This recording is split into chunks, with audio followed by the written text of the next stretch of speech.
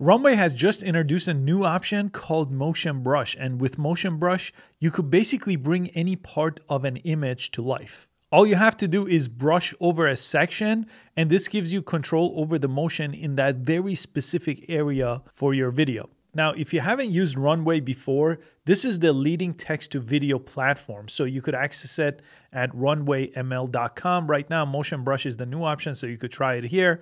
But if you try Runway here, it will take you to the same page. Now, here inside of Runway, I'm going to go ahead and start with an image, because the way Motion Brush works is it actually lets you control parts of an image and turn that part into motion. So you can't do it with text, although you could generate image previews here with text. But right now I'm just going to use images and upload a file. Now, to get good images, there is a free website, and it's called pexels.com. So here you could search for any images. These are royalty-free, free to use. And you could always use Dolly or Midjourney to generate images that are good as well. And all I did right now is search for beach. I'm gonna show you a couple of different examples with some of the settings we have, but if you search for beach, just go ahead and click on any one of these and then go ahead and press free download right on top. And then I'm gonna upload that image here under the image tab. Now here, typically you would click generate and it will bring this to life. But in this case, we want to use this motion brush option right here. This is going to open this new edit window. I'm going to tap anywhere to get started. And here inside of the image, you have this brush right here. So this purple dot's your brush. And then you have the size, which you could decrease if you want really fine refinements. But in most cases, I want to move a big area. So in this case, I want to move the cloud. So I'm going to increase it to be large. And then you could select the parts that you want moved. If you make a mistake, there is an eraser here where you could erase what you don't want included.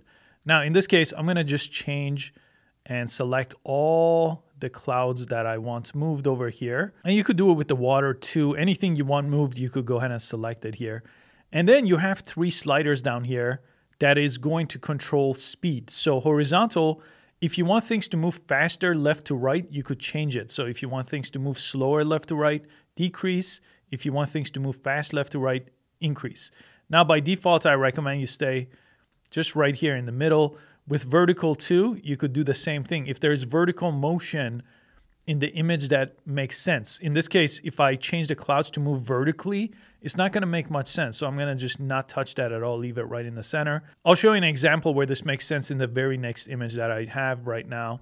And then proximity, if you want things to move in a group, you could go ahead and move this more to the right. And if you want things to be more separated, move it to the left. So a flock of birds, for example, should move together. Clouds should move together.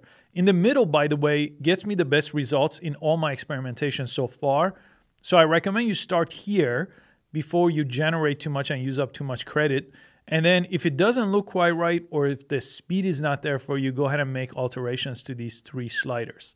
So as soon as you're done here, you could go ahead and press save. Then in addition to that, you have camera motion. So that is going to make your image move in the certain parts that you brushed over, but camera movement moves the whole video. So if you want things to basically move in or out or zoom in, you could go ahead and set these options. And then the speed, again, independent from the motion speed, you could set here.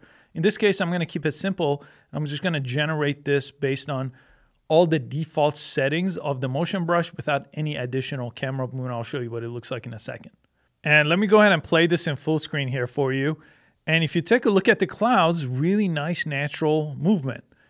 And not much movement here happening to the water because I didn't brush the water. Now, if I do brush the water is going to move as well. Now, typically this moves slowly by default. So if you want to increase how fast the clouds were moving, although this looks pretty natural, but if you want it to be more like a time lapse, take that horizontal slider all the way to one direction to the right. Now this version, I actually changed the slider on the vertical. So I made the speed change in the vertical, and see unexpected things happen when things move vertically. It didn't make sense with this image. So you have to make the decision if you want to change the sliders, the horizontal, vertical, which way you want to go. Because sometimes like in this one where I changed the vertical slider, the speed, I got really bad results. Let me show you one with the vertical slider that makes more sense.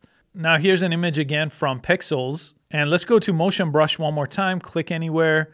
I'm going to increase the brush size again. And let's just paint the entire fire here. And I'm going to increase the size here to 5. Let's see what that looks like.